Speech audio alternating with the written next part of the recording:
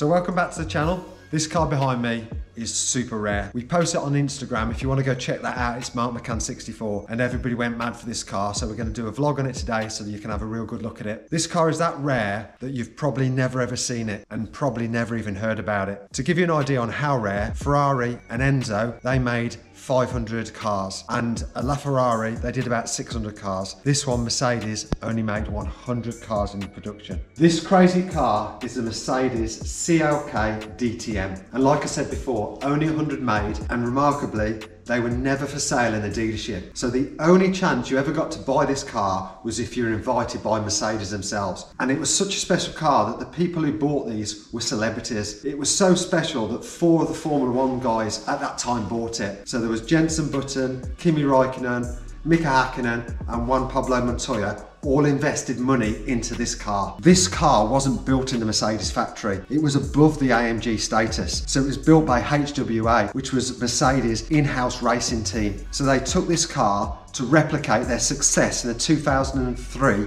DTM Championship, which is the German touring car championship. So back in 2004, Mercedes has moved on to the new 6.2 litre V8, but for this that wasn't fast enough, so they went back to the old engine, the M1 13K. It was a 5.4 litre engine, but to make it even quicker, they bolted a massive supercharger onto it.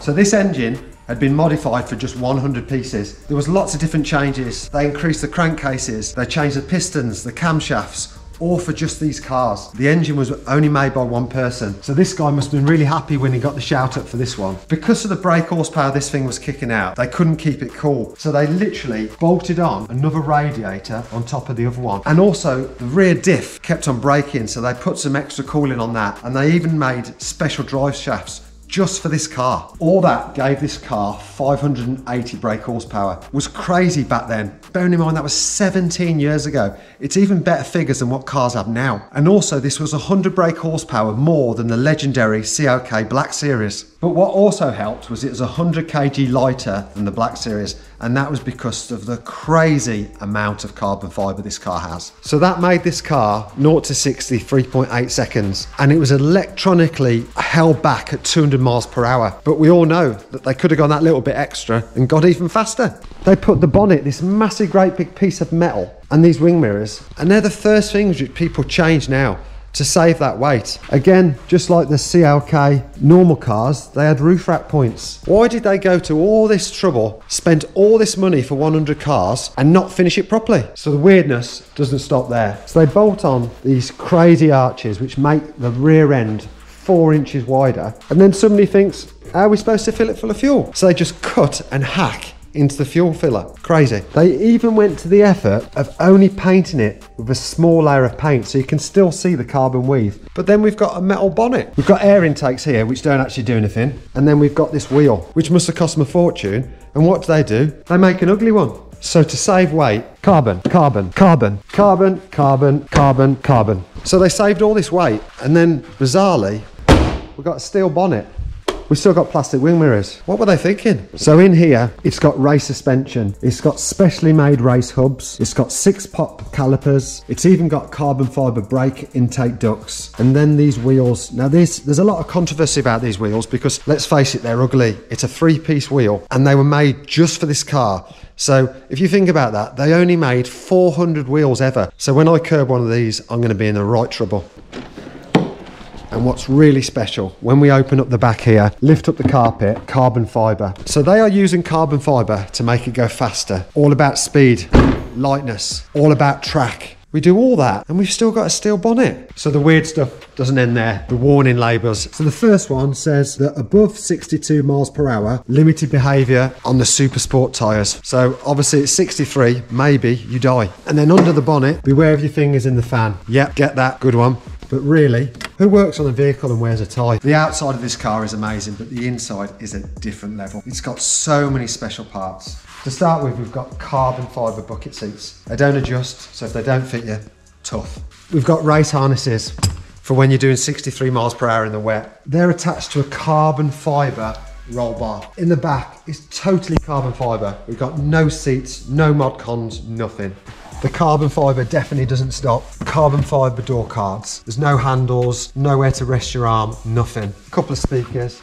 We've got carbon fibre everywhere in here. This steering wheel is beautiful. It's odd shaped, it's Alcantara, and it's got all these buttons. Obviously, you'd usually speak to your crew chief or check your tyre pressures, but amazingly, this turns the radio up and down. So here we have where you put it into drive. So we've got P for park, D for drive, but then we've got reverse and neutral written in full words. And then the really, really crazy thing is here. So there we've got cruise control. Absolutely impossible to use. So it's here, okay, fine. Why not put it here? And then we've got the dials. So that massive, great big center one is where the revs are. And it even lights up to tell you to change gear. She's a bit lively. All right, here we go.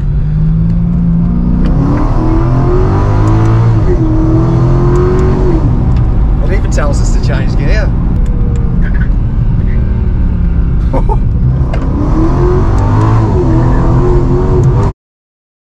Jesus, pardon my French, that just wheel span at 60 miles per hour.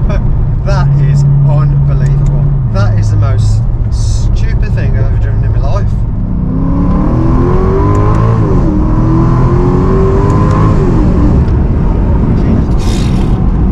They're like wheel spins at 70 miles an hour. That is ridiculous. The carbon fibre in this car is everywhere, but in the back, like the whole thing's carbon, and even the roll bars to make it stiffer, and it's actually got a full roll cage throughout hidden underneath the carbon fibre as well. So it's been an amazing experience being able to drive this thing. It's so rigid and so hard because it's got no suspension. You know, it's meant to be driven on a track, so there is no comfort, but that's what makes it special. So when this was built, this is only one of 100, and I'd love to know how many are actually left now, because after driving it today we know what sort of an animal it is. So without a doubt some would be down the edge of a ditch or wrapped around a tree, but I'm sure we'll never find out how many are left, because most of them would be buried in a collection, never to see the light of day ever again. CLK DTM, one of 100. That's what makes this so special. It's so rare. They're just not out there. If you get on the internet now, Google search it, there's none for sale. There might be one for sale in Germany or something like that, but in the UK they are rarely for sale. Even these seat mats, so they've got this thing where you usually push it down, but they've just not bothered with these. That's probably just to save weight. I gotta say it again, that bonnet, why a steel bonnet? And this steering wheel, look at the shape of it, it's not even nearly round. All the Alcantara, even the key. We've got the same key in a 15-year-old Sprinter van. This thing was 250 grand and you got a plastic key. That noise.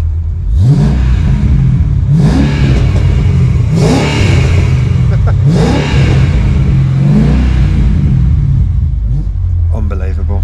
So special. Such a special car. It really is a unicorn. Just so rare. This will go down in history as one of the most famous cars which nobody ever heard of.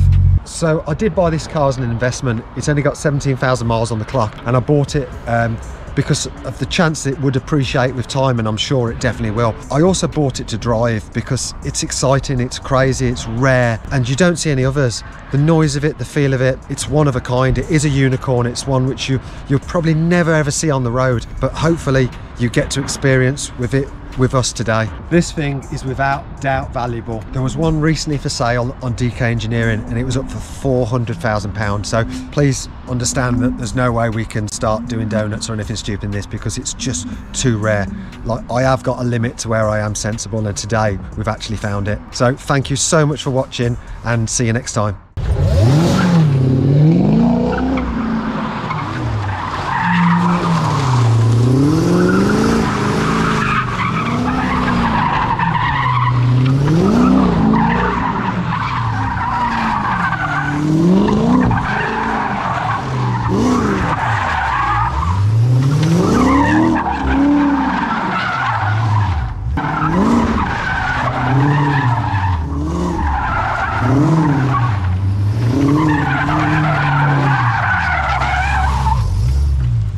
Remember, kids, be safe.